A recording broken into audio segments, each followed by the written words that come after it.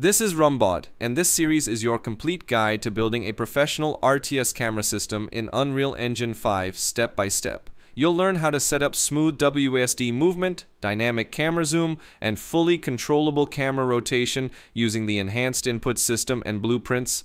By the end, you'll have a flexible camera, perfect for any strategy game, and a solid understanding of every part of the process.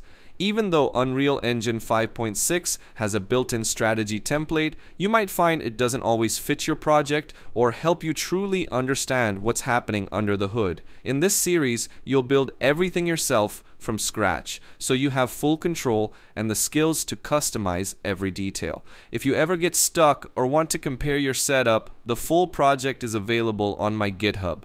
Just pull the repo, open it in Unreal Engine, and review every blueprint, input mapping, and logic node covered in these videos. You'll always have a working reference if you need to troubleshoot or review a step. If you want to see this series expanded, maybe with edge-scrolling minimap controls, leave a comment below.